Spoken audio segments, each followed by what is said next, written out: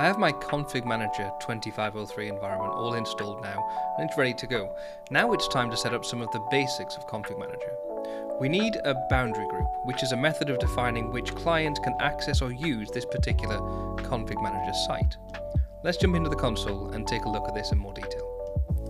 And so just heading over to the config manager console, we're going to head down to hierarchy configuration, and we have boundaries and boundary groups. Now we need to configure at least one boundary in order to put it in a boundary group, so we'll do that first. Now a boundary, as I mentioned, is a way of confining or defining which clients will be able to access the site server, and you do that by defining either a range of IPs or whatever. So let's take a look at that. We'll choose create boundary, and you can see I can choose between IP subnet, AD site, IPv6 prefix, IP address range, or even which VPN they're connected to. In this case I'm going to go with IP subnet, and I'm going to call this my main lab subnet. So in this case it's a small environment. It's going to have a small basic network environment, so all I need to do is make sure that I at least include the devices that will be coming online within this subnet boundary. And so we just need to figure out what network we're using. So we'll just go down to start and do terminal, do ipconfig, and we are on 192.168.100 on a /24. Fantastic. So 192.168.100.1 on a /24. Now you'll see Subnet ID is currently empty, and when I type in that last number there, it fills it in for me because that's the Subnet ID. Now I will admit I'm not 100% understanding how Subnet IDs work, because as you know 192.168.100.0 could, depending on the subnet mask, could be anything. I mean, what if I changed that? Never really understood how this works. Yeah, I really don't understand how it works, but it calculates it for you, and you don't need to worry about it. So it's gonna create this subnet ID, and it seems to work. So I'm happy with it. And we'll choose boundary groups. Now I don't have a boundary group here at all, and if I choose add, I won't be able to create one. I don't think. No, so I need to create a boundary group separately. So for now, we're just creating this boundary, and we'll move on to the next step. I'll choose OK. Head back to the console, and here we've got that boundary. Now if I right click, add selected items, we can do add selected to an existing boundary group or create a new one, but I'll show you what the boundary group looks like first before we move on. So boundary groups, we have the default site boundary group right here.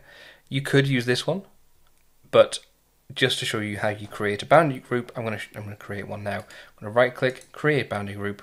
I'm going to call this my main lab boundary group, and I'm going to put in the boundary that I've got. Now you can imagine that if you've got more than one boundary, they will show up in this list as selectable items. There we go. And it really doesn't matter how you've created the boundary. If the boundaries are there, you'll be able to select them. We'll choose OK, and now if I just choose apply and OK, then we've created a boundary group. But you'll notice that this boundary group has one member and 0 site system count. So we don't have any site systems served by this boundary group, or site systems serving this boundary group. So if I right click on here and choose properties, we can go in and edit that, and you can see references. We have select site system servers, and this allows us to choose which servers will respond to clients and which servers will be used for policy and content. So I'll choose OK. And here is the only site server that I've got. Now bear in mind, if you don't select it, then it's literally not going to work. You need this site specified in the site boundary group. So there it is. Okay, now if I choose apply, then that is done, and that's all I really need. But then you've got this site assignment option at the top here. And this is used only when the devices are being discovered. Now if a device is being provisioned by config manager, operating system deployment, or if you're pushing the client, you can normally set the site that you want to assign to during provisioning, or you can do it during client push. But it's possible to have a boundary group do the site assignment for you. And so if I choose use this boundary group for site assignment, you can see that I can choose the site, and that will mean that any client that is discovered within this boundary will be assigned to this site. Now in a single site environment, that's perfectly fine. That's going to work absolutely fine.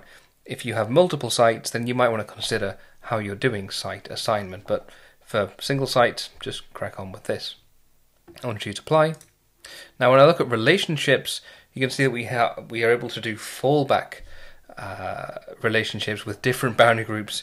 Slightly more complicated topic to talk about. I'm not going to cover that in this particular video because this is just setting up the very basics of Config Manager. When we head over to the Options tab, you can see that we're able to specify that peer downloads can take place within this boundary group and specify some things around that. And then finally in the Security tab, we're able to specify which users are assigned to this particular boundary group, so which admin users are actually able to make changes to this boundary group as well. All we need to do is choose OK, and now we've got not only our boundary set up, but we also have our boundary groups. Okay, so we have our boundary groups all in place now. Soon we'll make sure our distribution point is all good to go too. See you next time.